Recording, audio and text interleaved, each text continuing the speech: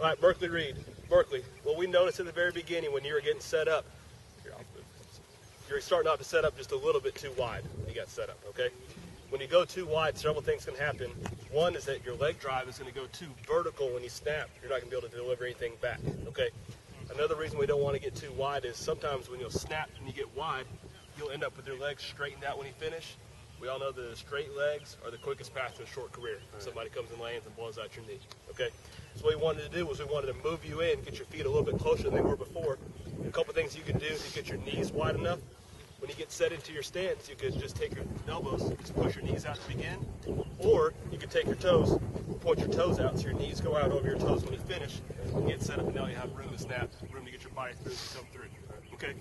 Now, the other thing that we noticed as you were snapping, what you would tend to do is you were a little bit overextended downfield, and your head was dipped down towards the target. Okay? When you get like this, and your head's dipped, we don't have an aligned spine. So when you travel, what you did a lot of times is you would snap, and your legs would go too vertical because your head was pulling you down, and then to compensate, you were just pulling yourself up and jabbing through on the finish.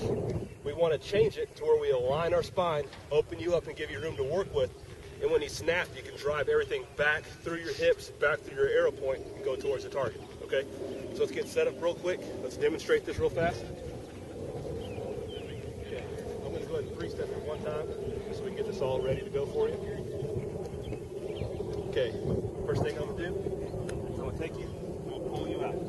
It's going to take your knee bends at 90 or less. It's going to straighten your back and extend your throwing arm. Second thing I'm going to do is I'm going to pick you up.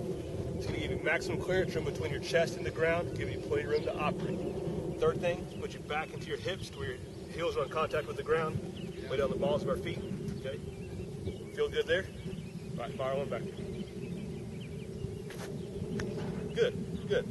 Now the last thing you could do, you could get a little squishy ball, you can get something set on your chin, so your chin stays tucked to your chest, and you just drive everything back when you snap, okay? Let's do one more. Let's get you set up.